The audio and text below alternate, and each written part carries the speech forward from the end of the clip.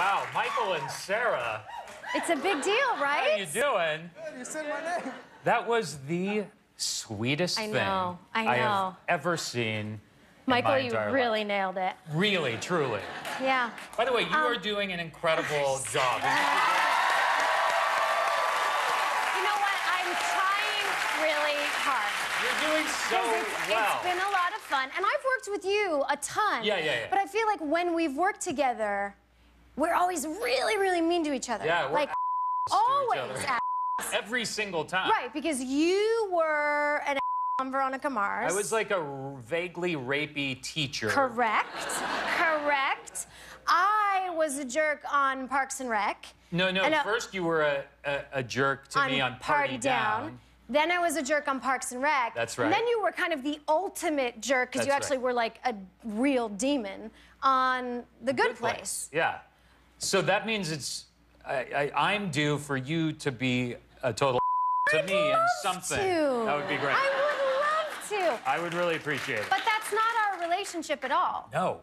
We're very nice to each other. Yeah, super nice. Boring, nice white people. I'd say boring. Yeah, I'd go with that. That sounds like an accurate description of who we are as friends. How boring? I can tell you, like, yeah, I'll challenge you. Like, how boring was your night last night? Because I had a pretty, the way I ended my night last night, I guarantee was more boring and white than yours. Let's see what we did. We put the kids to bed and then played our very favorite board game, Settlers of Catan. Wow. Which is not boring at all because it's a strategy game and it's super fun. Incredible game, I will give you that. Yeah, okay. As a boring white person, I think that is terrific.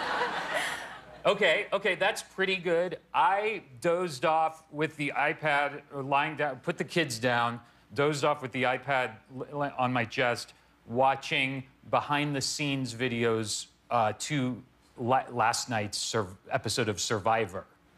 You take the cake, I think. Thank you very That's the most much. boring thing I've ever... I almost fell asleep while you were telling me. Yep. And then I remembered you're hosting. Right. You have to stay awake. That's right.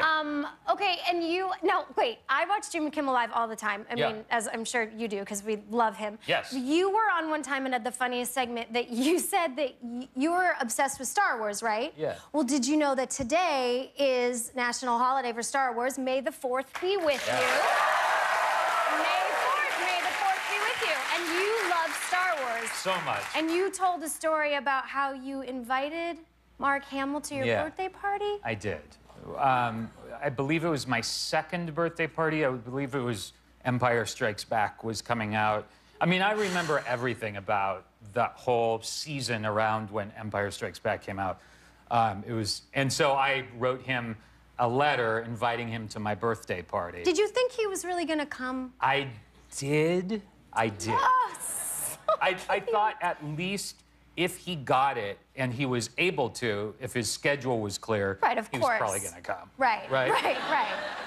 If he wasn't doing anything else that day, he'd be like, you know what? I'm going to hit this birthday party up. I'm going to hit this 2-year-old's birthday party.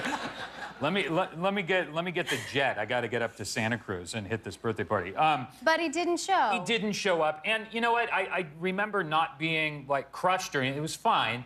I knew he must have been incredibly busy. Yeah. But then it was, I guess it was like 2 years.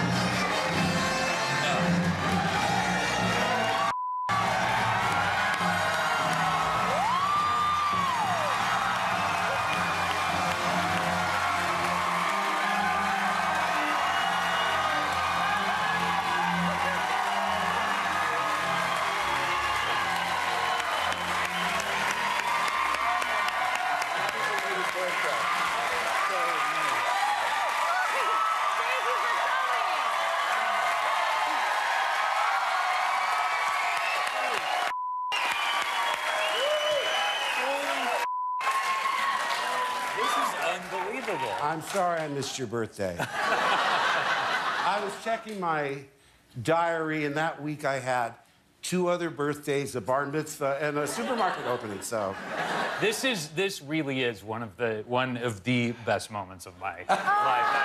It's really.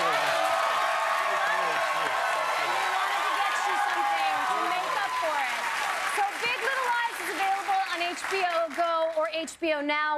Do you love clicking buttons and subscribing to things? Then click the button to subscribe to my channel, and you'll finally be happy.